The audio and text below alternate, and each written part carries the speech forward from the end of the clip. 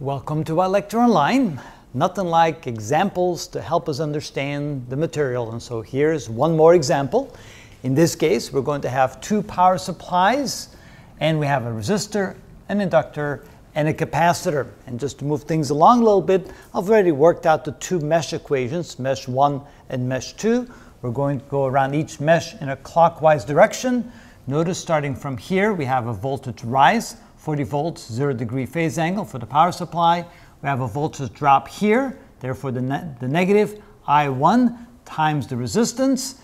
And then we have a voltage drop across the capacitor relative to current I1. So it's I1, that's the voltage drop. I1 times a minus J2 because of the negative for the capacitor here. And then we have a voltage rise relative to I2, so it's plus I2 times minus J2.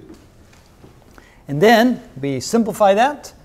Now we start mesh 2, starting from this corner. We have a voltage drop across the inductor, so minus I2 times J4.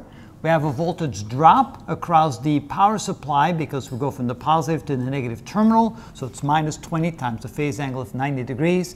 We have a voltage drop relative to I2, which is minus I2 times the minus J2, and a voltage rise relative to I1, so plus I1 times the negative J2. So if you do things very carefully like that, you're less likely to make mistakes. And oh yes, it is really easy to make mistakes here.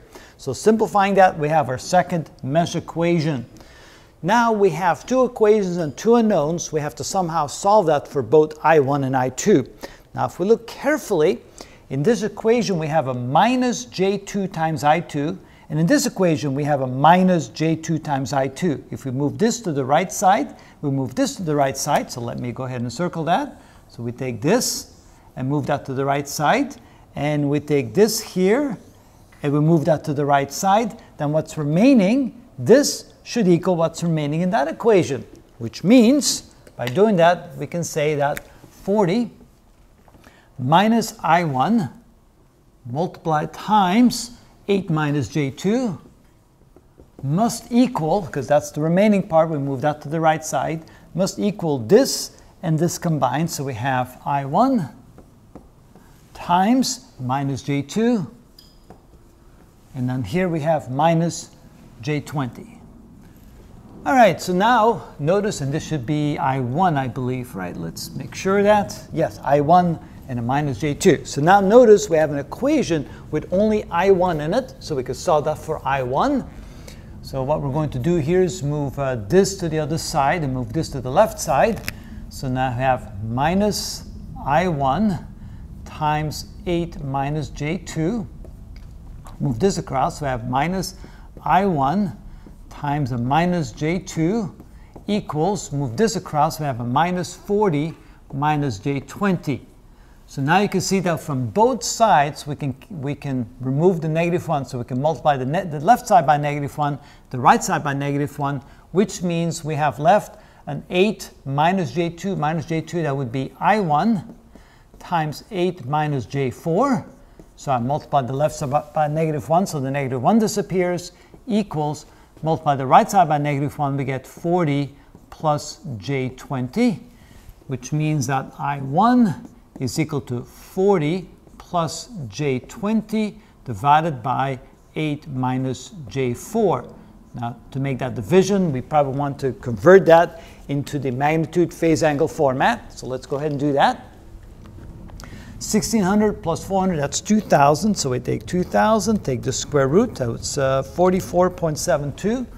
So 44.72 with a phase angle of 20 divided by 40, that's 0.5. Take the inverse tangent, that's 26.565 degrees.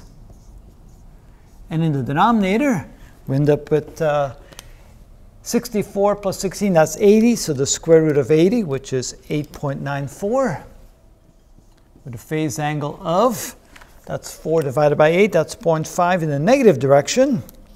That's the same, that would be minus 26.565 degrees. So that means that I1 is equal to, we have 44.72 divided by 8.94. That gives us, well, just about 5. 5 with a phase angle of double that. That would be 26.565 times 2. That's, that's 53.13 degrees. So now we have a value for I1, magnitude and phase angle. So now we can go ahead and do the same for I2. So I'm going to take this equation right here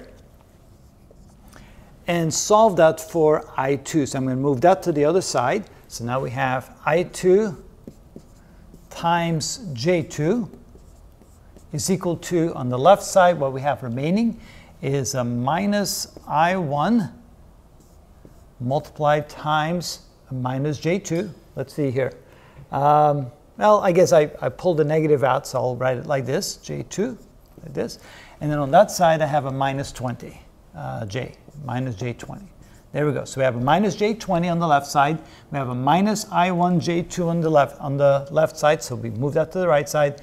And then we have I2 J2 that we move to the other side equal sign. So basically, I switched the equation around. So now I can divide both sides by J2. When we do that, we have I2 is equal to minus I1. J2 divided by J2 is 1. And minus J20 divided by J2 would be a minus 10 because the J's cancel out. All right, so I2 is minus I1 minus 10. So I have to take this and convert that into the real imaginary parts. So we have 5 times, well, let's see here, 53.13, take the cosine of that, which is 0.6, times 5, which is 3.